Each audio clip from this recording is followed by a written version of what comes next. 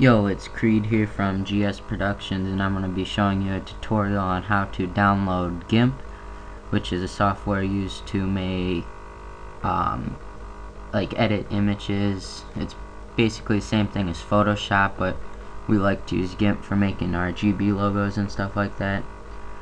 But first off, I want to thank Mr. XSJW for the sweet new intro that he made us, as you've seen in the beginning of this video.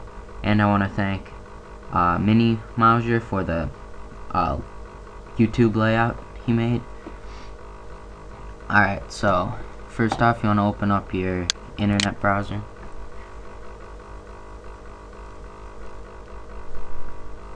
You want to go to Google or whatever search engine. Oh yeah. Also, our montage is out, so check that out. That's what was just playing right there. So once you're at Google, you want to type in GIMP. And the first one that should pop up is their main website. And now what you want to do is click download right here.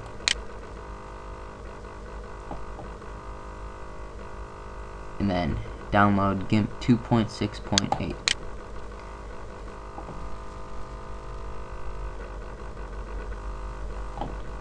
And you want to press save.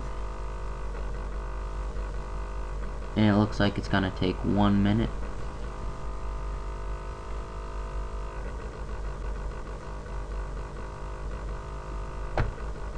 Oh yeah, and if you hear like a kind of, I don't know, it's a weird noise like humming or something, that's my computer. I guess I have a laptop and the fan in it, the bearings are going, so sooner or later I'm gonna have to buy a new computer. But yeah, that's what that noise is.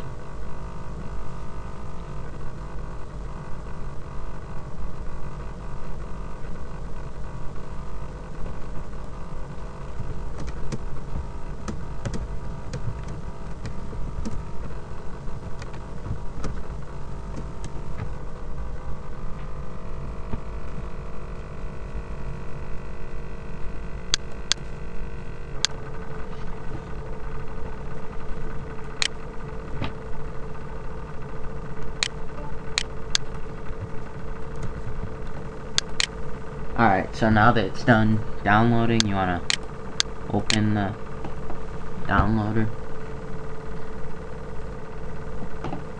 run, continue, just keep clicking next, install now. This might take some time.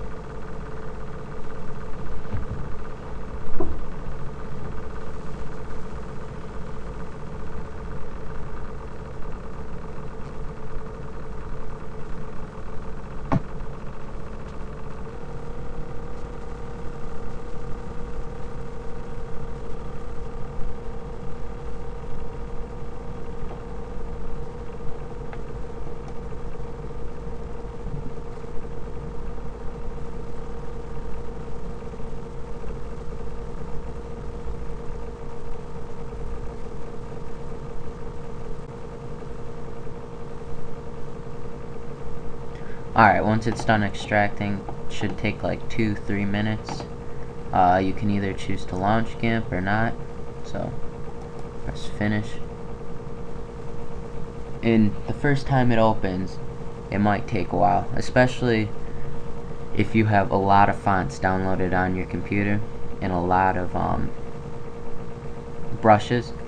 It's gotta download and configure all those, so yeah, that might take a little while. And I might do a tutorial on how to download fonts to your computer to use, like in GIMP, Word, you can use them anywhere, and how to download brushes for GIMP, maybe brushes for Photoshop, I don't know. So yeah, this will start up any second here.